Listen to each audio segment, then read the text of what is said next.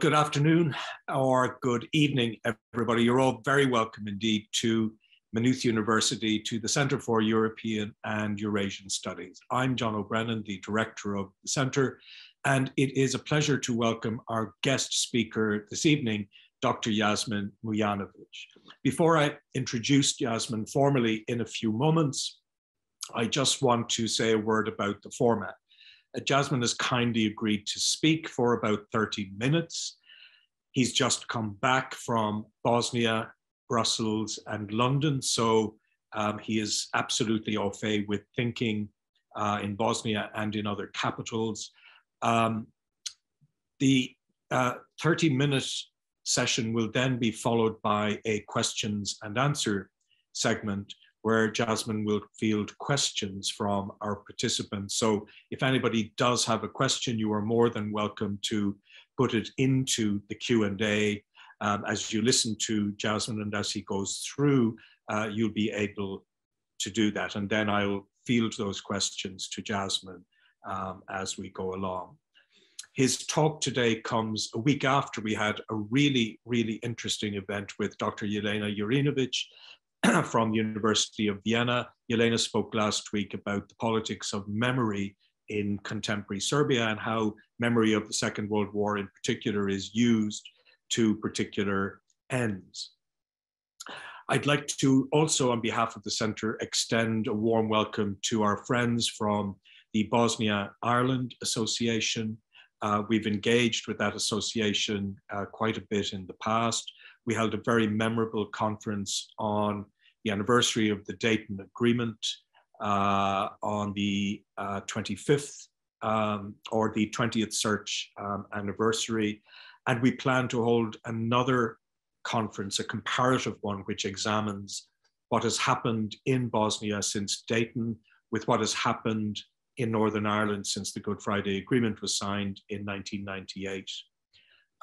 But to our speaker today, Jasmin Mujanović was born in Bosnia, got his PhD from York University in Canada. He specializes in the politics of authoritarian and post-authoritarian states. He is well known as the co-host of Sarajevo Calling, a leading podcast on Southeast European affairs. He published his first book in 2018 that was called Hunger and Fury, The Crisis of Democracy in the Balkans, published by Hurst and OUP, which examines the persistence of authoritarian forms and forms of illiberal governance in the Western Balkans since the end of the Yugoslav wars. He's also published widely in academic journals, completed work for leading think tanks such as the Friedrich Ebert Stiftung, the European Council on Foreign Relations, and Freedom House, and is also a very frequent contributor to Balkan Insight, to the New York Times, Open Democracy, and many other such outlets. It's a pleasure, Jasmin, to welcome you to Ireland, figuratively, metaphorically, and in every other way possible.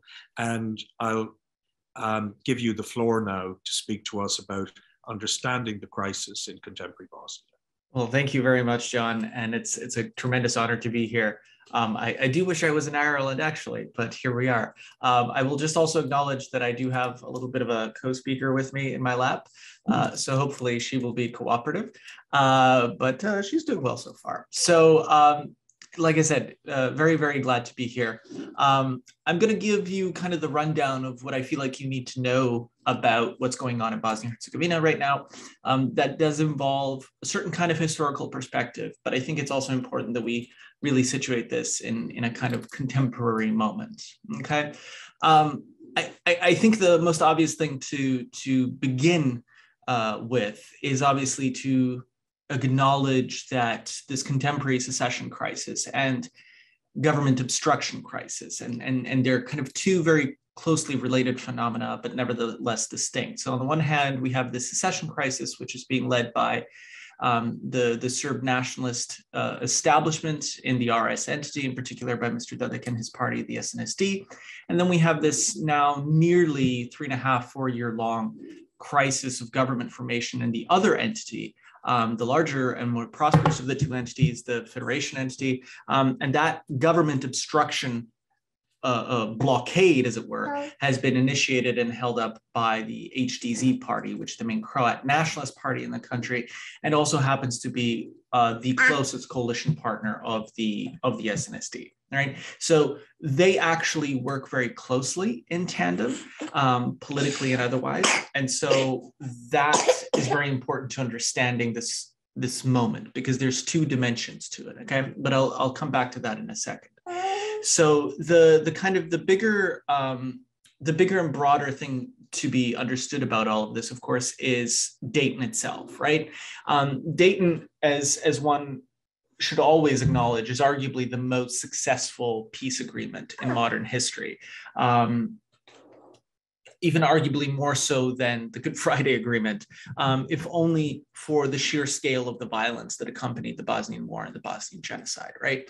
I always like to remind folks that when we're talking about the whole of the Yugoslav wars, we're talking about somewhere between 140 and 150,000 people killed. Of those, fully 100,000 people are killed just in Bosnia Herzegovina alone. And of the entirety of the death toll of all of the Yugoslav wars put together, just under 50% of all deaths, including combatants and civilians, comes exclusively from one community, and that is the Bosnian community, who were also the primary targets of the Bosnian genocide, right? So there's an incredible disparity of violence that accompanied the Bosnian War that in some ways makes the fact that once Dayton is initiated, that there's a kind of full stop end to the violence, all that more remarkable, right? And that should be recognized and acknowledged, and dare one even say celebrated, right? On the flip side, of course, is the very unique feature of the Dayton Accords, which is that the Bosnian Constitution is embedded within it. Annex 4 of the Constitution, it is, as far as I know, the only constitution in the world which is a subset of a broader diplomatic document, as it were. And of course, the Dayton Constitution, Annex 4, also happens to be arguably the most complicated constitutional regime in the world, especially for a country that is as small as Bosnia is, right? Territorially or geographically, we would say, you know, my usual example is kind of the American one, which is to say it's about the size of the state of West Virginia. You know, perhaps for a more local example, it's about the size of Wales, give or take, right? It's not a big place. Today, the population of Bosnia is somewhere around 3 million. I don't even think that the last census figures from 2013 are necessarily that accurate, because emigration is such a profound and significant phenomenon in the country. So we're realistically talking about a country of approximately 3 million people, right?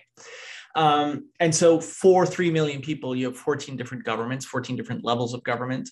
You have a tripartite presidency. You have a bicameral state legislature, but that's in addition to essentially 12 or 13, depending on how you want to count other legislatures that are divided across the country.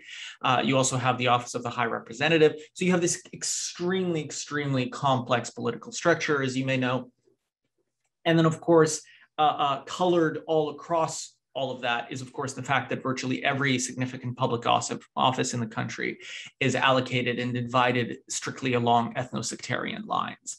And within the system, you also have these robust ethnic vetoes, which allow, in particular, our nationalist parties to obstruct any kind of rational governance, which is to say, actually, that is one of the very important aspects of this entire story, that Bosnia's post-war political regime has been characterized by arguably the most robust and decentralized form of ethnic power sharing in the world.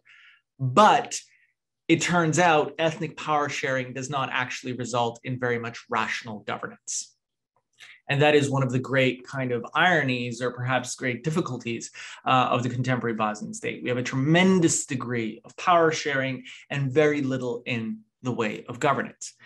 So that then brings us, of course, to the current secession crisis. And we have to, again, sort of place contemporary demands, which we're hearing from Banja Luka and the Dodik regime, into a historical context. So by their own admission, or by their own argumentation, as it were, the reasons for the current secession crisis according to Dodik and his party, comes specifically from essentially this summer. And what happened over the course of this summer was that the outgoing High Representative, Valentin Inzko, an Austrian diplomat, imposed a so-called anti-genocide denial law on Bosnia Herzegovina, outlawing the denial of not just Bosnian genocide denial, not just outlawing Bosnian genocide denial, but also Holocaust denial, and also the denial of any other kinds of war crimes or crimes against humanity that took place during the Yugoslav wars, or indeed have been internationally recognized as such, okay? So that supposedly is why the government in the RS entity presently is attempting to effectively engage in a process of secession in all but name, because they argue that this is a untoward imposition on the democratic rights and political rights of, as they put it, quote unquote, ethnic Serbs in the RS. And of course, I put quote unquote ethnic Serbs because it's important to distinguish between the nationalist rhetoric and demands of one particular party, in this case, the SNSD, and an entire community as such, which is to say the Bosnian Serb community, right? We should be careful not to tar the entire community with the particular ideological proclivities of Mr. Dodik and his cohort.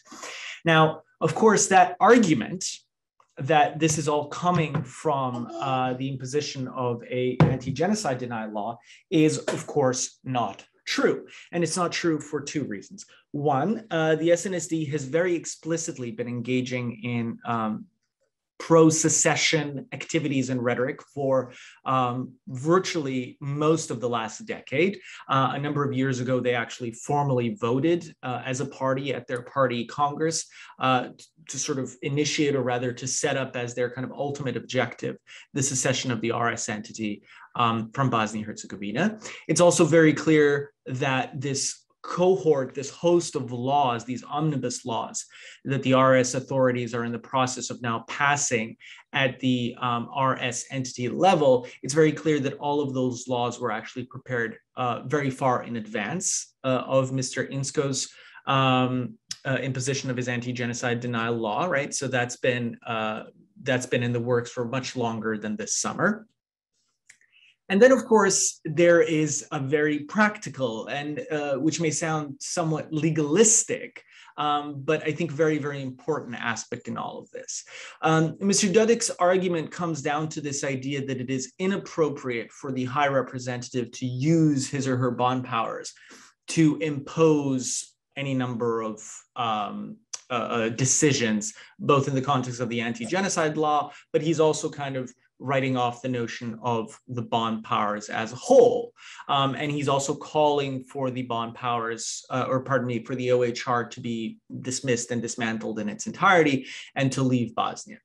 But he's also then expanded that argument to include a whole host of, as he puts it, authorities that have been, quote unquote, stripped from the RS and uploaded, as it were, to the Bosnian state, right? So things that he believes are actually the legal and constitutional purview of the entities have actually been handed over to the state.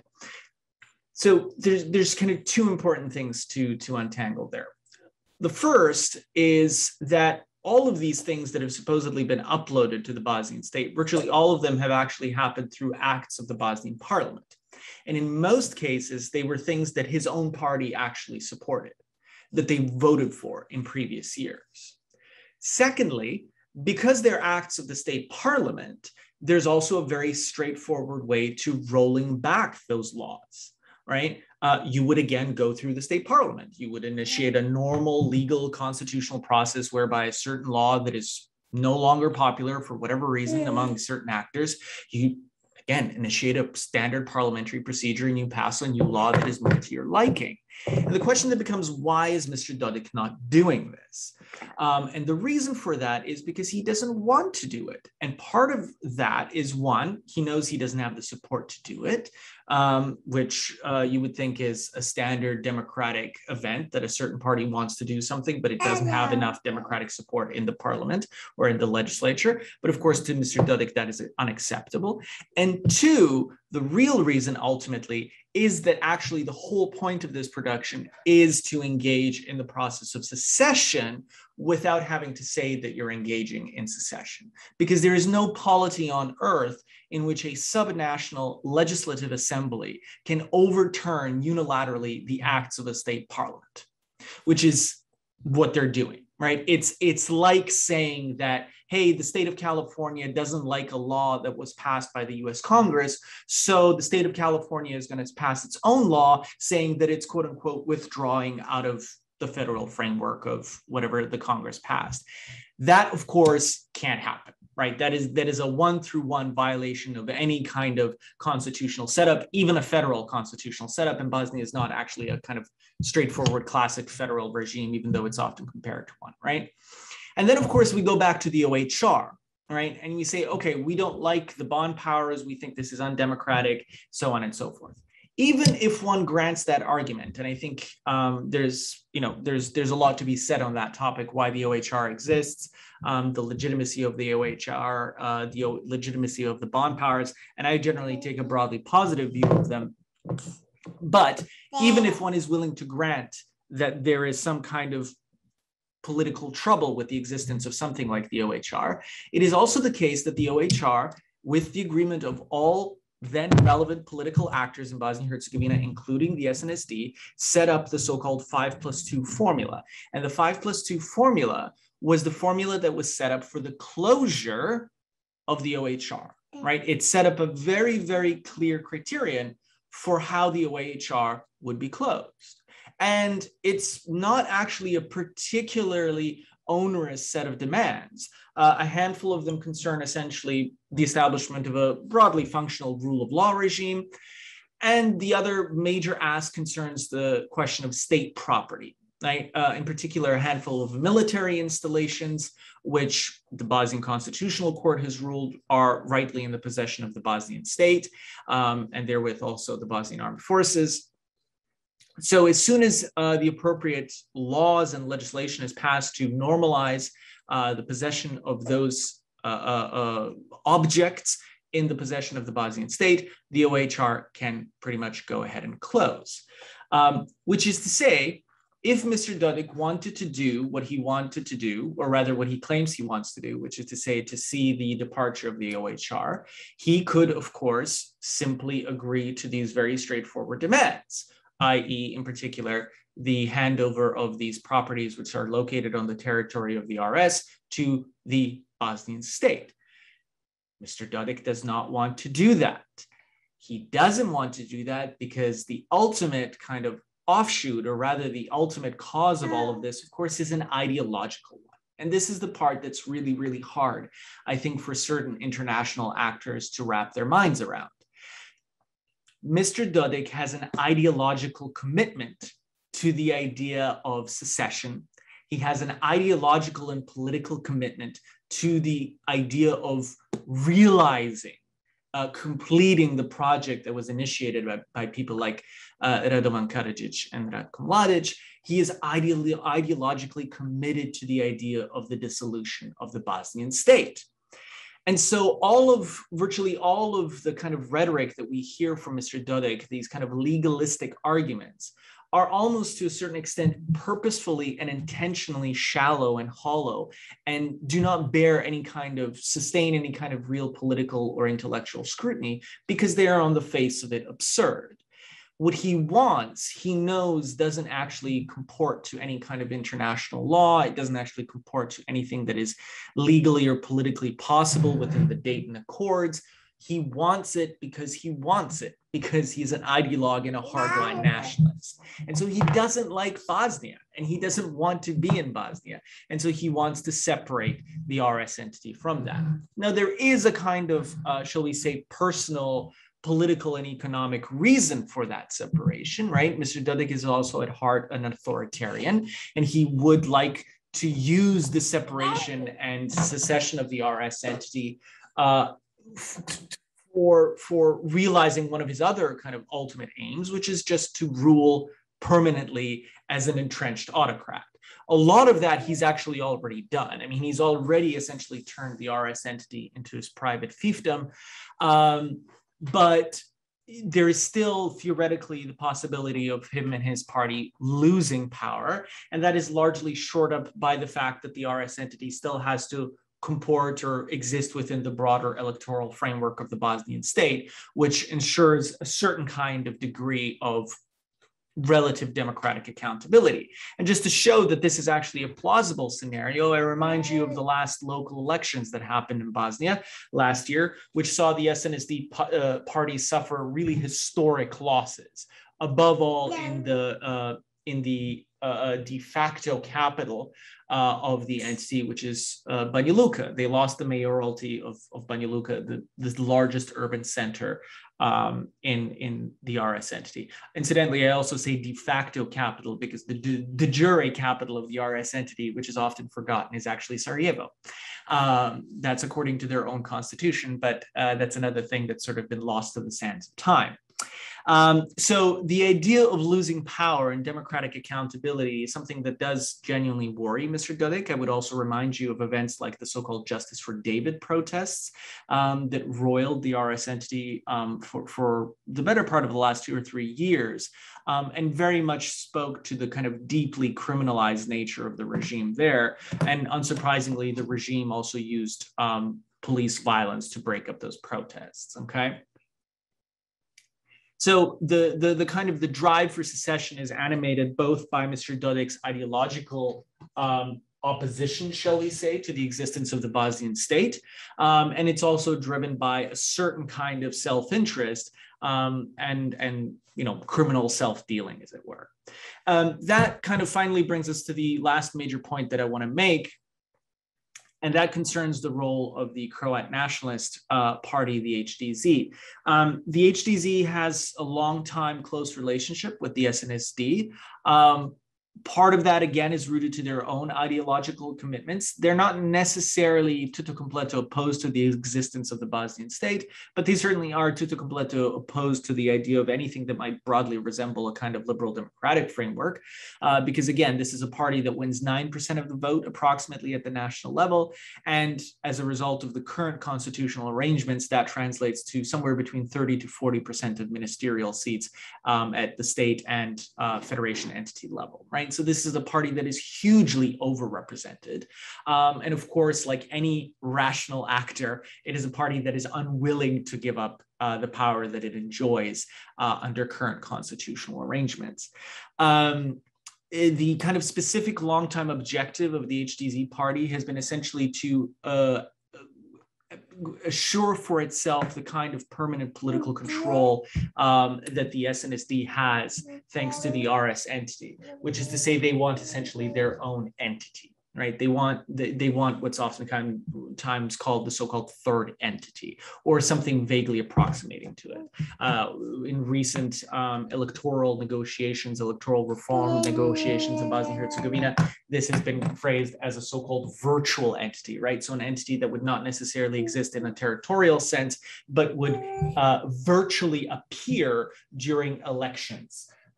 Where you would essentially have a severely ethnically segregated electoral system that would ensure that the HDZ would essentially never have to compete in an open political system. That is kind of the short and sweet of it.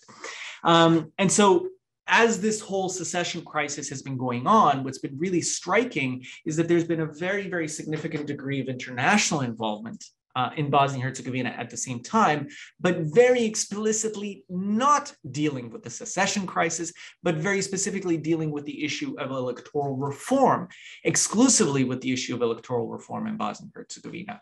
And there, again, it gets still more complicated because EU and US mediators, in dealing with the issue of electoral reform in Bosnia Herzegovina, which of course it has to undergo because of approximately 6 cases that the Bosnian state has lost at the European Court of Human Rights, and also owing to decisions by Bosnia's own constitutional court, which have found that large segments of the Dayton Constitution are patently discriminatory. All of this, of course, has to be changed, it has to be amended. But when you actually look at the substance of what people like Mr. Matthew Palmer, who's the US elections envoy, or Ms. Angelina Eichhorst, who is the EU's envoy at the moment who's kind of been leading European efforts at electoral reform, they don't appear to be particularly interested in addressing any of the major electoral reform cases that have come down against the Bosnian state, with the exception of one particular case, which has actually technically already been resolved, but this kind of broader issue that the HDZ party has with Bosnia's current electoral system, which is that they essentially argue that it allows too many opportunities for non-nationalist actors to make any kind of headway. And specifically, their argument comes down to the case of Mr. Komšić, who is the current Croat member of the tripartite state presidency.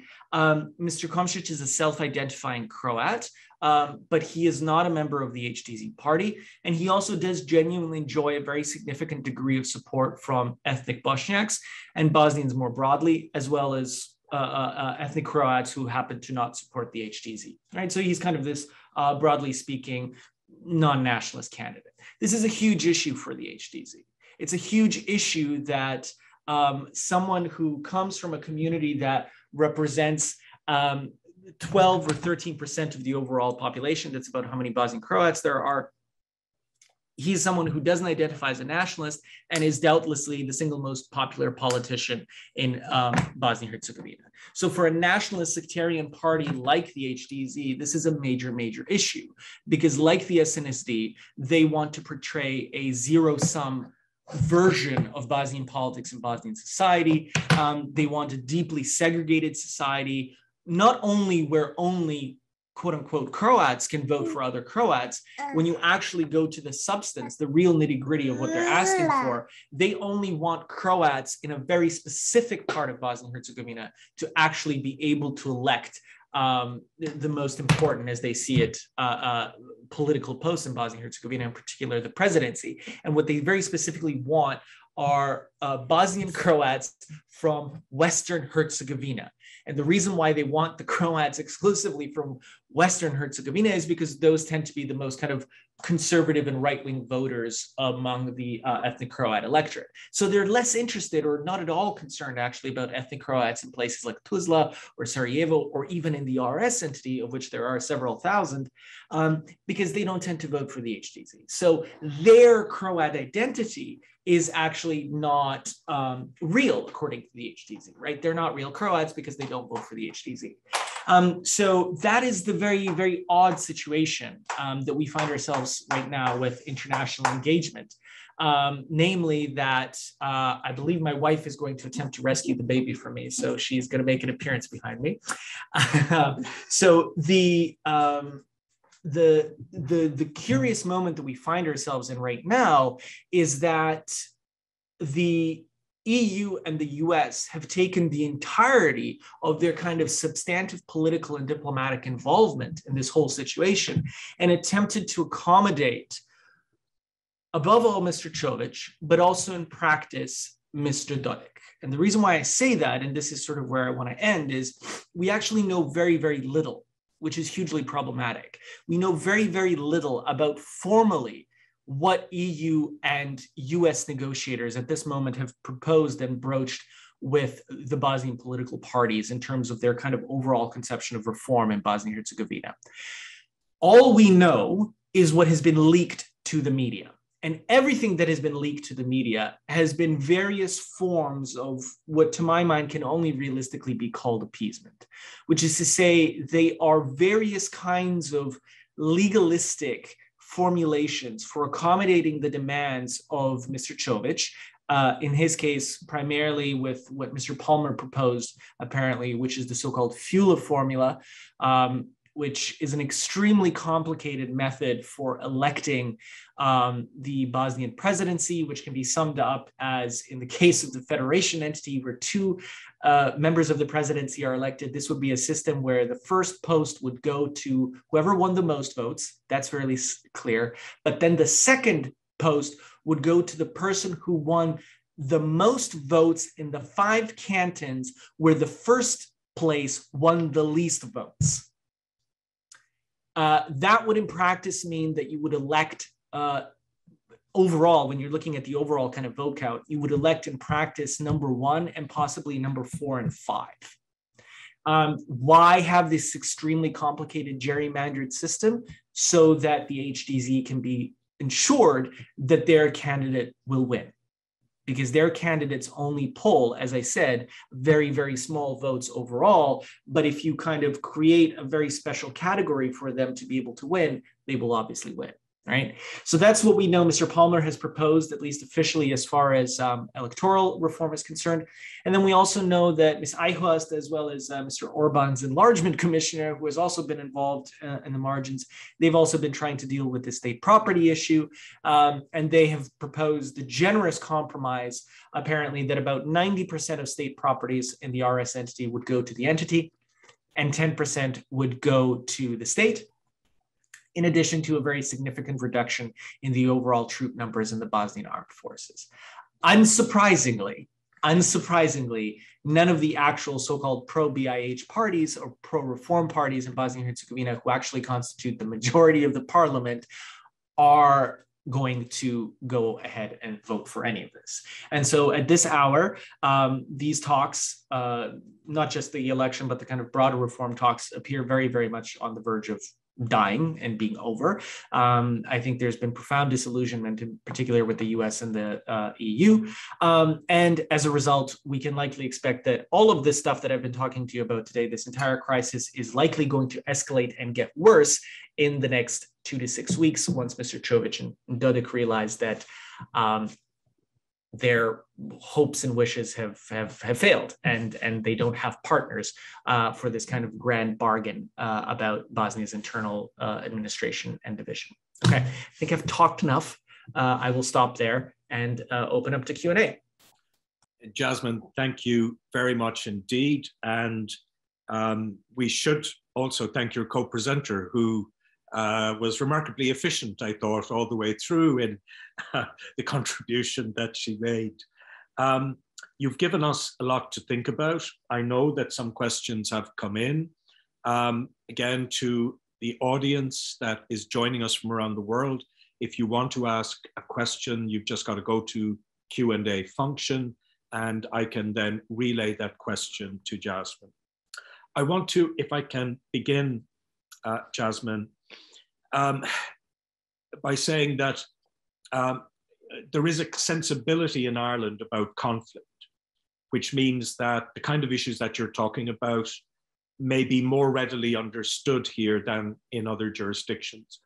You are right, of course, that the scale of killing in the Balkans, and especially in Bosnia, was vastly more significant, and it also in a compressed time frame relative to 30 years where we lost almost 4,000 people.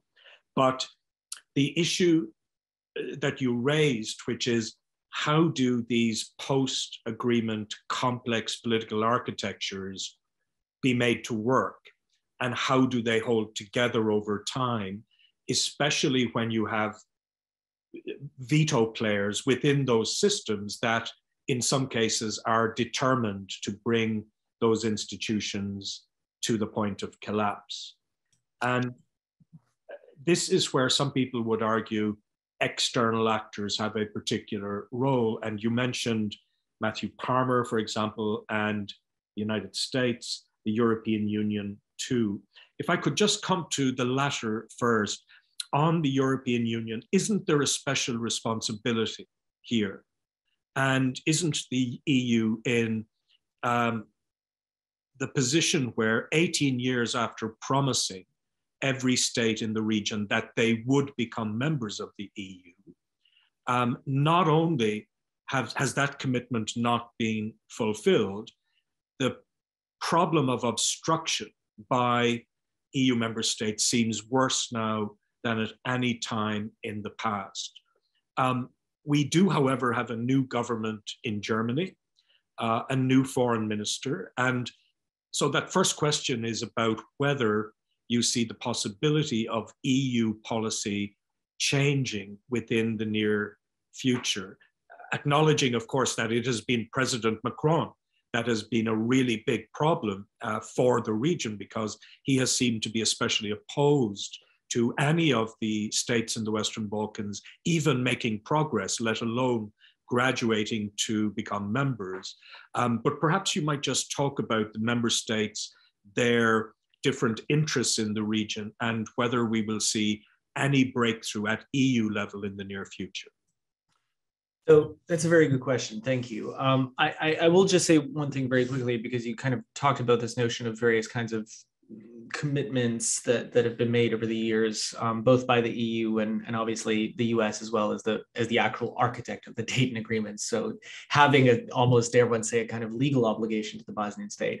I have to confess, I think I'm very much someone who has kind of been mugged by reality, in the sense that not just my own personal experiences with the Bosnian War and being a refugee and all of that, but I think I have a view of, in particular, the last decade or so of European and international history as really very categorically having changed the nature of what we might have called kind of the post-Cold War liberal consensus. It's very hard for me to look at what's happened in Syria or Ukraine, or dare one even say Afghanistan, although it's a very different situation, and be particularly optimistic about what one may or may not expect from the EU or the US vis-a-vis Bosnia, even in a kind of catastrophic scenario. That having been said, I think as far as the EU is concerned, as you know, the real issue is that again, we are now well past the stage of pretending. It's very clear that the mood has turned against enlargement within the bloc writ large. I mean, there's exceptions, right? There's countries that still kind of are holding the line, but obviously France is not among them. It's also very clear that countries like Hungary, Poland, Slovenia, and even to some extent Croatia have begun to erode the democratic legitimacy of the EU writ large. I mean, as an MEP in Brussels, actually a couple of days ago told me, we were beginning to recognize that there are now elements of state capture within the EU itself, thanks to, Orban and all the rest of them. And so in that sense, I'm, when I look at the EU and I think of the EU, for instance, as the Commission, I expect very, very little. In particular, when I see people like Ms. Angelina Eichhorst, who those of you who have been following me on Twitter have been going into much more detail about what she's been doing in Bosnia, but I'll just say for now that it's extremely problematic. The thing that I'm cautiously optimistic about is that we are finally seeing a change of conversation in individual member states. Germany, the Netherlands, a handful of other countries who have explicitly come out and said not only do they support sanctions, but they're willing to themselves think about essentially imposing unilateral sanctions. And here I have to say I'm very optimistic, just in the sense that I was one of the people who very personally, talked to a lot of decision makers in various European capitals. And I can tell you, it was not 2 or 3 years ago sitting in Berlin where I made this argument to the then members of the then German government saying, you can do this legally. You can unilaterally impose sanctions if you have the political will. And at that time, I received a very, very curt and cold response to that suggestion, and also was told that I was not correct. I had misrepresented the law. Well, it turns out I had not misrepresented the law, but, politics moves by its own pace, as it were. So that gives me a certain kind of optimism, and it also gives me optimism what we've seen from the European Parliament. I think it is important that we now have a number of MEPs who have spoken very clearly about the situation in Bosnia, the situation in the region, are actually asking and demanding that the EU commit itself to credible democratization processes, even beyond the question of enlargement. Right? To me, those are two separate issues. Whether or not these countries get into the EU, to me, is less important than the question of, is the EU actually going to be a constructive element in promoting democratization in the Western Balkans? That's what I care about. Whether we join the club, as it were, I don't know. And ultimately, it's not that I don't care, but it's just not a priority. I'm pro EU enlargement, but I just don't think it's a relevant question at this hour. So that's what I would say there. But isn't one of the problems, if I want to just play devil's advocate for a moment and take myself off to The Hague or Paris or somewhere else. Viewed from those capitals, isn't this a problem that the very people that the European Union is asking to implement EU reforms in Serbia, Montenegro, and elsewhere, are the very people who would actually lose most from those reforms? I'm thinking of the circle around President Vučić, around Milo Đukanović in Montenegro, and around Dodik. To some degree, they've all had a very good time with and have benefited from EU regimes of different kinds over the last 10 years. But is a part of the problem that until these, in some cases, kleptocratic authoritarians are not kicked out of office, we don't have the kind of partners in these capitals that we need to actually change the dial on the relationship. Absolutely. Right. So there's no getting around the issue that from the perspective of, hey, where are the kind of good, positive Democrats in the Western Balkans? We don't have a whole lot to choose from. Right. However, I think the answer to that is also a little bit more complicated. One, we have to acknowledge that there's been almost 3 decades of European buttressing, above all financial buttressing of these recalcitrant, illiberal, and authoritarian tendencies, right? I mean, I've had the conversation over the last few weeks with a number of policymakers in a number of capitals about the idea of sanctions vis-a-vis the RS, which I'm for, or rather the RS regime. And again, which I'm for, but I also emphasize to them, you have to acknowledge that they have tremendous financial reserves, almost all of which have come from you. Right. So I believe that we should impose sanctions today rather than tomorrow so that we can more quickly deplete those reserves. But I'm not under the impression that even imposing those sanctions will sort of suddenly, magically, immediately change things. So we have to acknowledge that policy regimes leave legacies, and the EU's kind of promotion of, what, as you know, in the academic literature is kind of pejoratively referred to as stableocracy. This has left a tremendous, tremendous residual power in the worst quarters, essentially. And I have to also add, then we have the example of North Macedonia, where you had a government make tremendous sacrifices, tremendous sacrifices. They changed the name of their country, believing that they were going to get not a free ride, but that they were going to be given a very credible horizon for EU negotiations and to get along that path. And true, North Macedonia did accede to NATO. Great, that was a very, very important part of the picture. But when it came to the EU, our friends in Paris and a handful of other North European capitals pulled the rug out from Mr. Zaev, who you can make of him whatever you will. And there's all kinds of criticisms of Zaev that we could make, and, how much of a true Democrat is he, and da-da-da-da-da-da. But he walked the walk and he talked the talk. He delivered. The EU did not. And his government fell. And so now we're, it's just a matter of time, I think, before the VMRO de Permanente is back in power. It's very likely a question of hours at that point when Nikola Gruevski returns from his exile in Budapest. I mean, this ultimately falls squarely on the feet of the European Union. So yeah, obviously, there's no great abundance of Democrats in the region, but they exist in every single country, and we have not done a tremendously good job of giving them a hand up, is what I would say. I'm going to turn to questions now from our audience, Jasmin. There are quite a few of them. Sure, yeah. A sign that you have been very thought-provoking. Our colleague, Dr. Brendan Flynn from the National University of Ireland, Galway. 2 questions. Which part is Russian support for Dodik playing behind the secession movement? Is it significant, or is it just noise?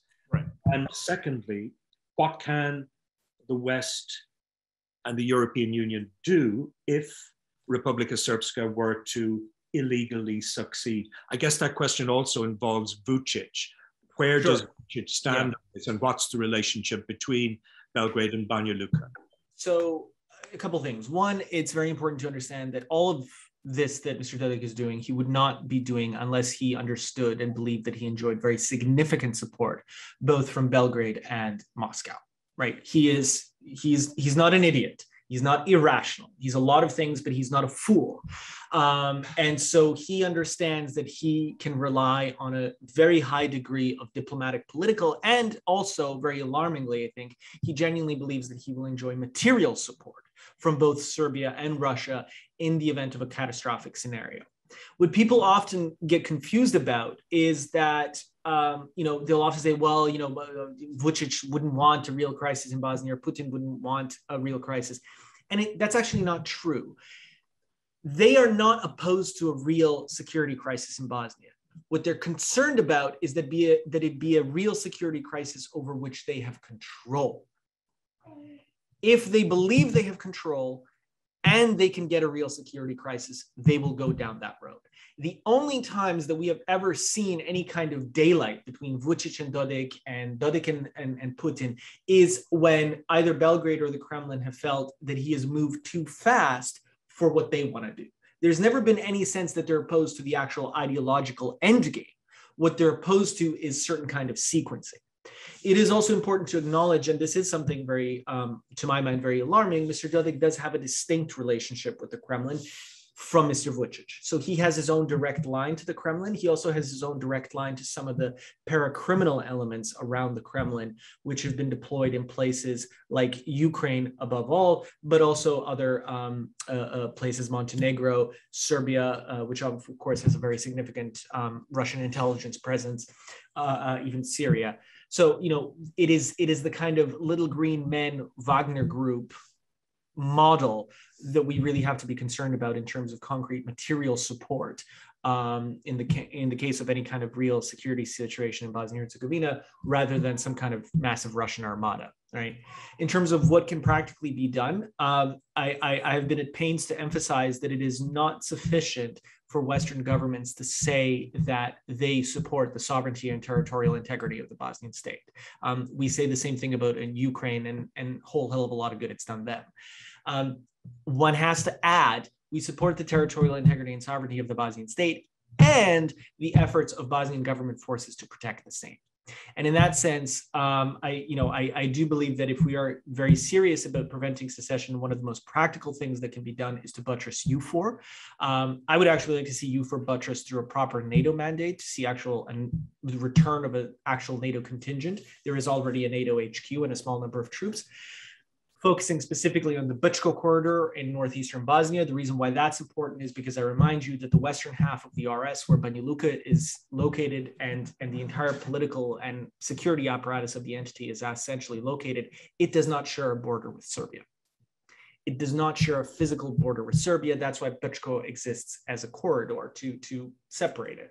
That entire eastern half of the entity is, for all intents and purposes, empty. That's not a joke. It's very, very sparsely populated. It's a large territory, but with very, very few people. So the real secession threat essentially is not from that eastern wing of the RS, it's from the western one.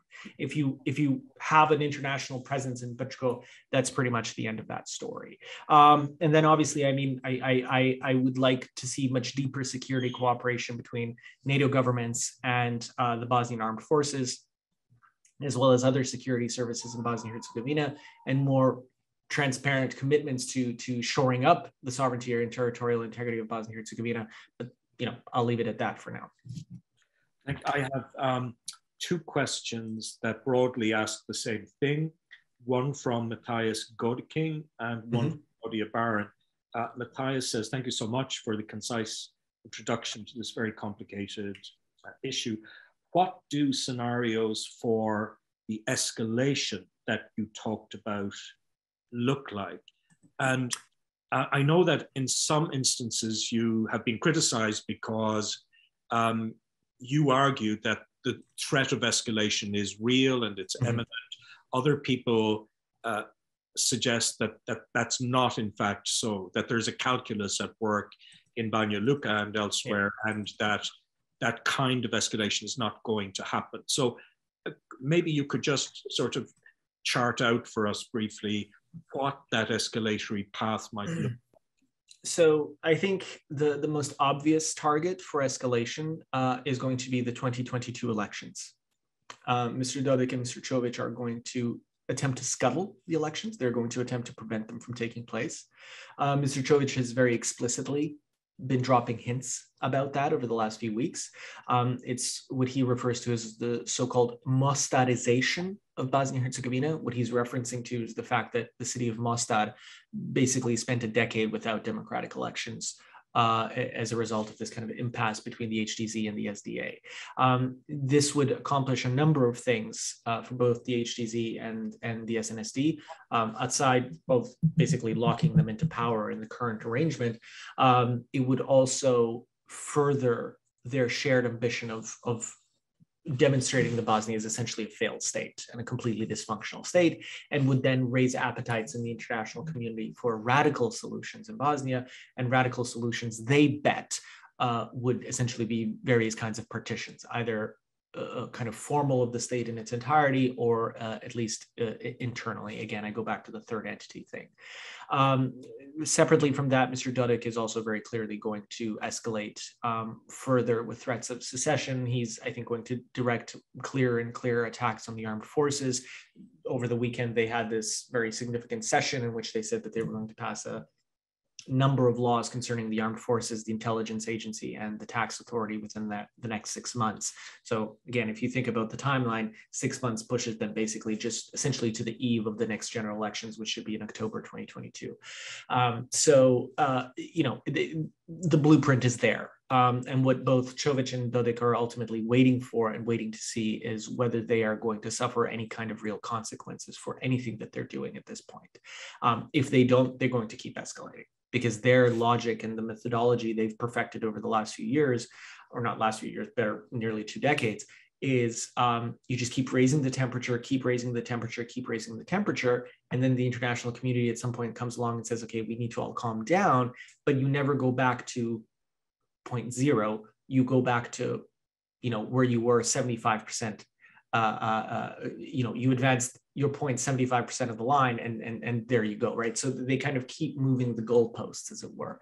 And this is ultimately what frightens me, because even if this particular crisis in some shape, way, or form is resolved, unless it's resolved in such a way where Mr. Dodik and Čović actually suffer consequences for what they've done, they're just going to concoct another crisis or another series of crises. And it's the kind of, death by 1,000 paper cuts, which is essentially what Bosnia has been experiencing for the better part of the last 20 years or so. Another question from Peter Vlirhas. Peter's question is about the role of Croatia's HDZ, the ruling party. What role does it play formally or informally in respect of its relationship with HDZ in Bosnia? And perhaps the European Union might exercise leverage over them, as, of course, Croatia is a member of the European Union. I might add to that the question about Croatia's president, Milanović. Right. His recent comments about genocide, which were really poorly received in many parts of not just the Balkans, but elsewhere.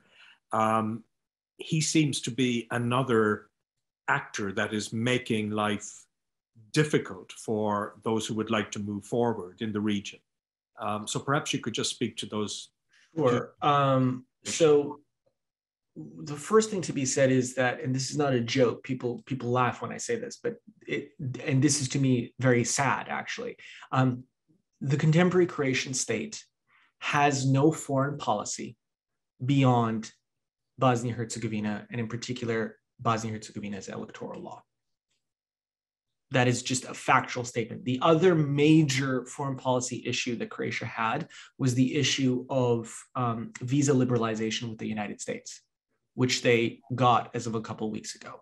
And so at this point now, Croatia has one exclusive foreign policy concern, and that is Bosnia-Herzegovina's electoral law, Perhaps also the question of migration along the Bosnia-Croatia border, where the Croatian police have just been kind of running roughshod over migrants.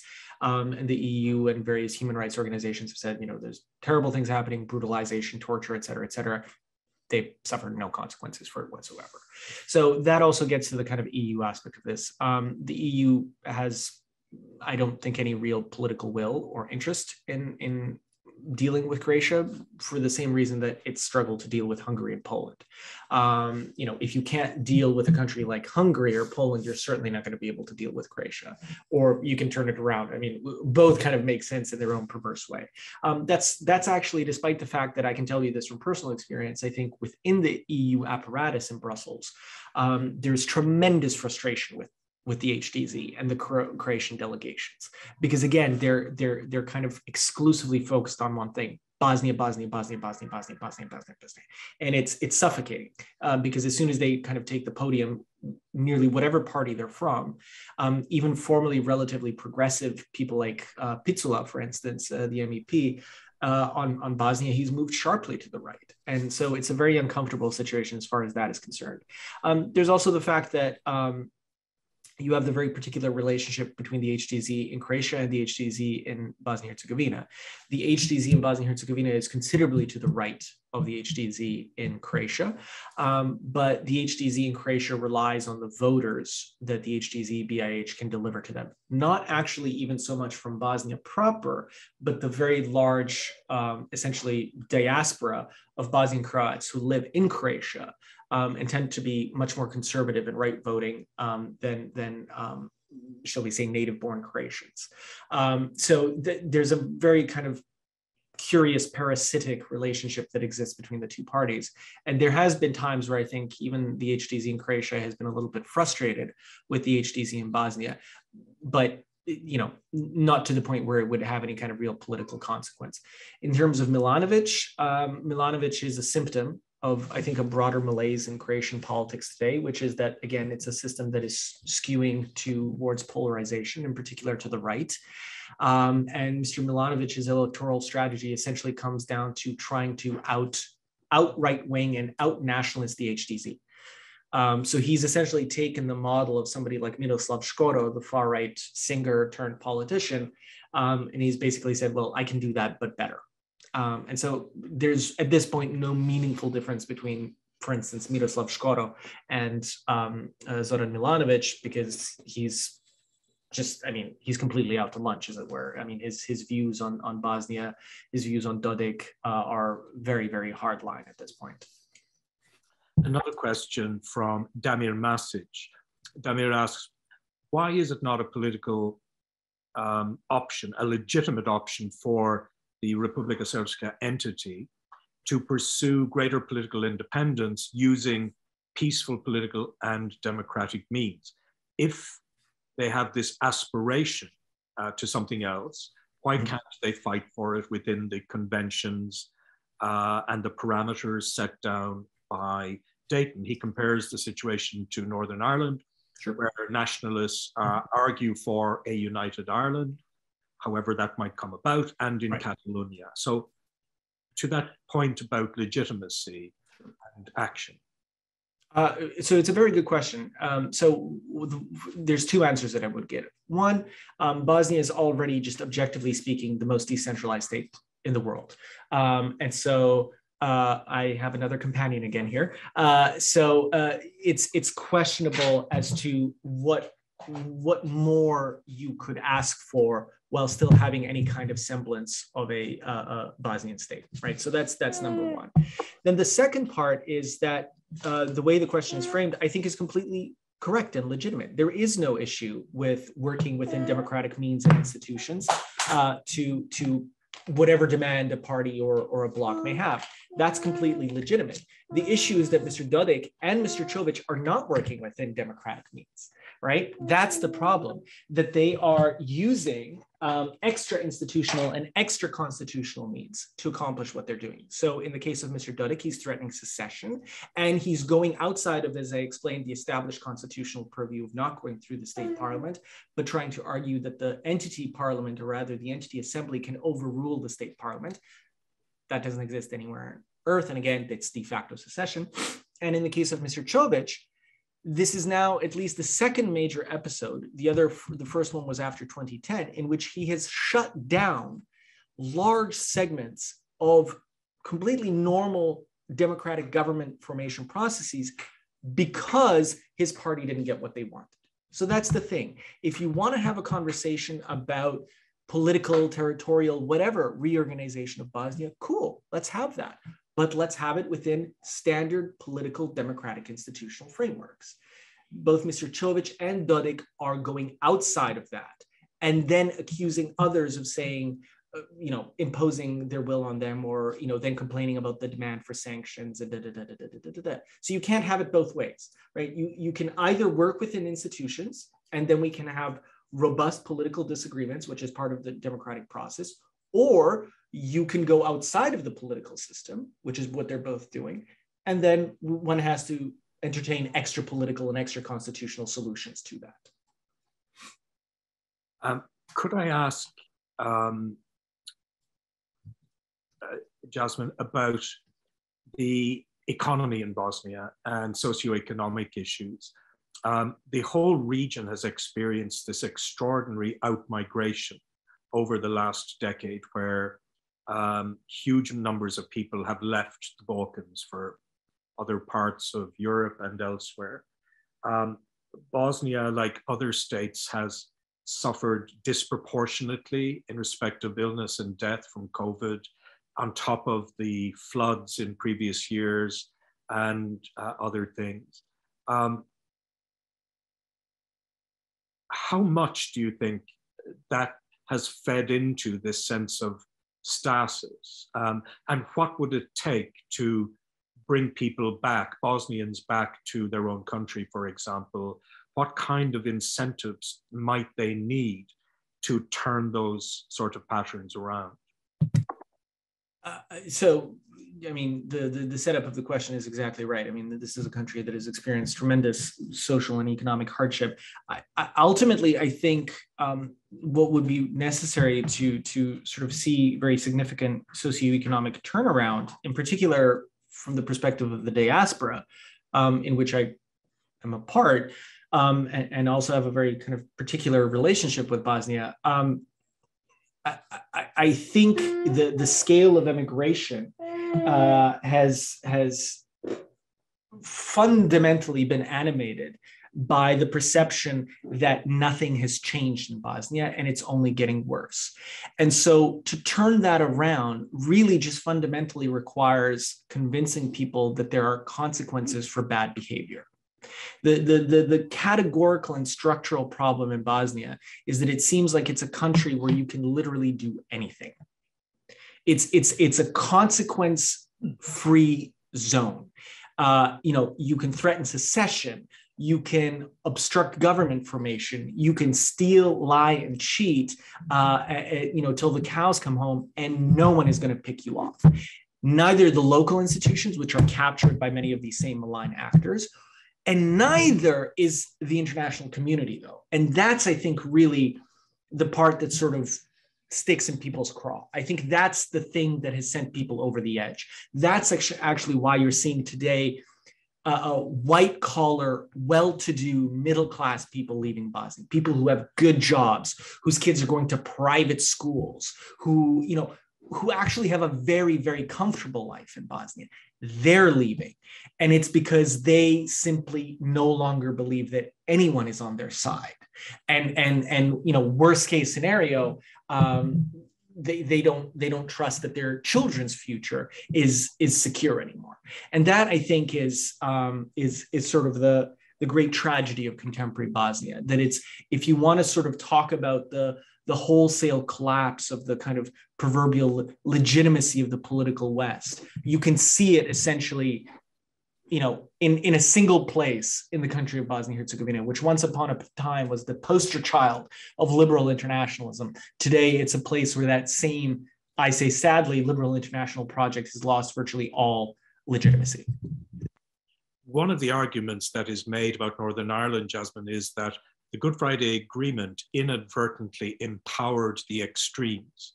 It actually drove people into the arms of Sinn Féin. When it used to be the minority political party in the national side, it became the majority. And on the unionist side, the Democratic Unionist Party rejected the Good Friday Agreement, and then it became the majority party. The same argument could be made in Bosnia, that the ethno-nationalist hold of particular parties actually increased as a result of Dayton. So does the problem actually lie in the mechanics of Dayton? And does that mean that if we were to go back and adjust and fix them, that at least some of this problem might be solved? Yeah, I mean, look, I agree with that absolutely. Dayton is a framework that was never designed to exist for a quarter century. It was designed to provide warring factions with immediate security guarantees.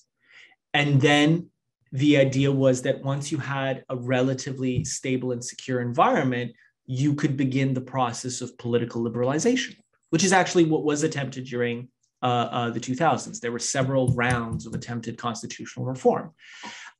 Those failed.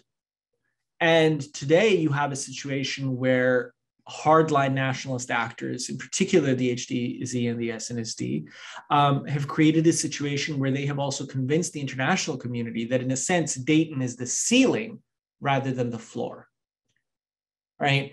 Rather than this is the point from which we're now going to move up and create more robust democratic institutions that will provide greater transparency, greater competition, greater accountability.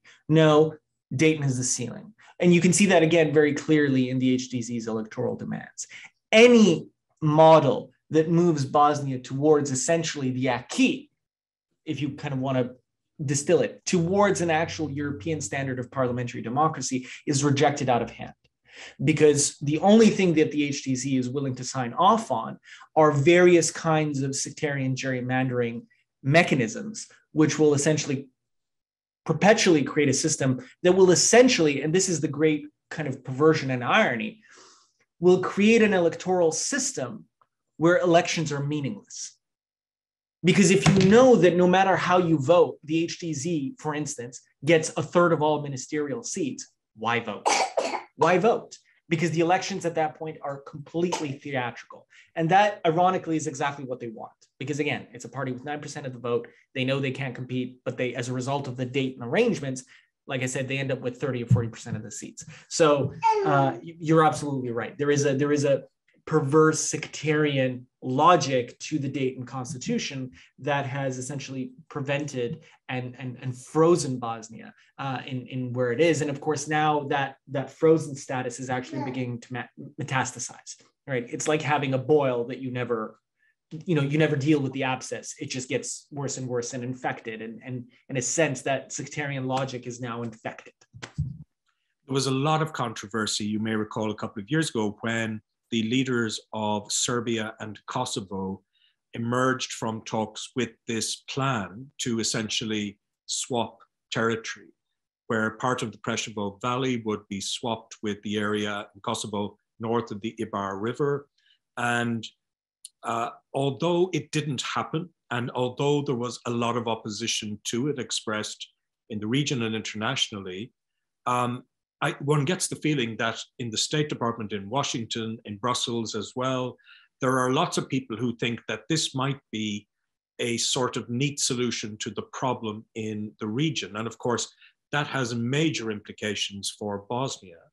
How likely do you think that the idea of land swaps might come back onto the agenda in the near future, particularly if we get to the point where escalation leads to violence in any of these jurisdictions?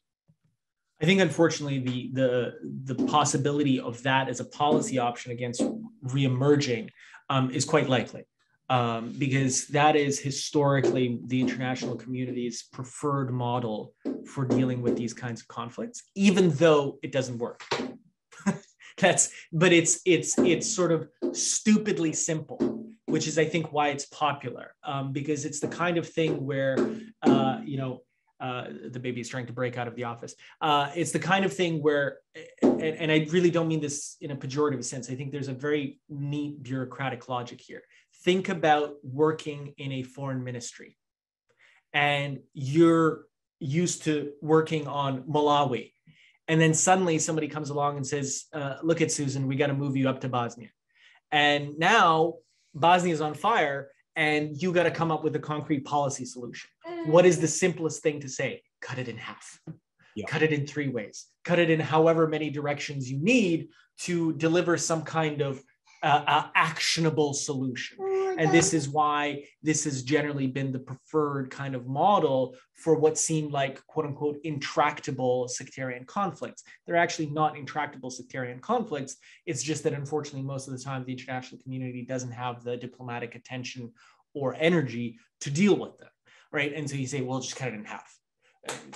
Northern Ireland, Cyprus, Bosnia, Kosovo, Lebanon, Iraq, Pakistan, India, on down the list we go, both actual and attempted partition schemes.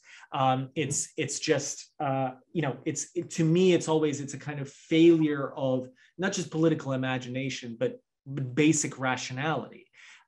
Because specifically in the context of the Balkans and Bosnia in particular, there's no way that you could enact partition without kicking off another round of violence. Right. I mean, this is, in the literature on the war, this is very, very clearly the case, where in many instances, once international plans for various forms of internal partition of Bosnia became known to actors on the ground, they would then begin to target those municipalities that were supposed to go one way or another in an attempt to, make partition more palatable or more easier, which is, Josip Glowacki, the great Croatian American historian, calls this blueprints for ethnic cleansing. That's essentially what I think of all kind of partition schemes. They're blueprints for ethnic cleansing, because before you can actually enact them, first we have to get rid of a whole bunch of people who are inconvenient to the lines that we're attempting to draw. Yeah. A question from Alex Cruikshanks. Which is about Croatia again. How much could the recent ongoing rise in opinion polls, in other words, of Mosemo, change policy towards Bosnia Herzegovina? Were they to gain more traction in Bosnia or in Croatia? I think it's a good question. I mean, the silver lining with Croatian politics in Croatia proper has always been that there has always very strong wing of the Croatian political spectrum across different political parties that has been very good on Bosnia, right? These are people like Vesna Pusic, Stipe Mesic, historically, actually, the Social Democratic Party, now with the exception of Mr. Milanović and some of the more recent changes that have taken place in that party. But historically, there has always been a very good kind of, I don't want to say pro-Bosnian wing, but essentially a wing of Croatian politics that has had a very correct attitude towards Bosnia and Herzegovina, and also very importantly, was willing to speak truthfully about what Tudjman had done in Bosnia, and that he had effectively sponsored the invasion of Bosnia and Herzegovina during the 90s and worked very closely with Milosevic in the attempted partition of Bosnia. So to my mind, Mosemo, emerging as a major political factor in Croatian politics is very, very good. We've already seen a number of their political representatives speak very powerfully, not just about Bosnia, but I think about sort of the broader malaise of nationalist politics in Croatia. I think the rise of that kind of progressive option in Croatia is good for Croatian democracy, first and foremost. And I think it will then ultimately have positive outcomes for Bosnia as well in the event that they should, successfully take power. Yeah, thanks very much indeed, Jasmin. We've more or less come to the end of the period that we've had with you. I want to thank you very much indeed for such a comprehensive and illuminating talk. So many issues packed in there, and so many of us who may not be experts on Bosnian politics, but recognize the contours at least of the range of problems that are there. I want to thank our contributors and to apologize to those whose questions that I didn't get to. And there was one in particular by Mirza Karabusic that I wanted to raise, but in answering the questions, you've done exactly that. At the outset of the hour, it was a bit like the Eurovision Song Contest. I wondered what it would be like with two presenters, but actually it worked out much better than most Eurovision Song Contests do, I thought. So we got the points. We got the point. Got the point. Yes, deux points all around, I would say. So thanks very much indeed. I will say again to those who are following us that we are going to issue a call for papers shortly on a conference that will look at the aftermath of the Dayton Agreement in Bosnia and the Good Friday Agreement in Northern Ireland, and we'll try and bring two groups of experts together, hopefully in Ireland in June, if the COVID situation permits. And so anybody who may be interested in that, please do follow us, and we hope to engage with you. So with that, I just want to say thank you very much indeed again to Jasmin. Thank you very much indeed to all our participants, everybody who asked questions and everybody who has joined us from around the world.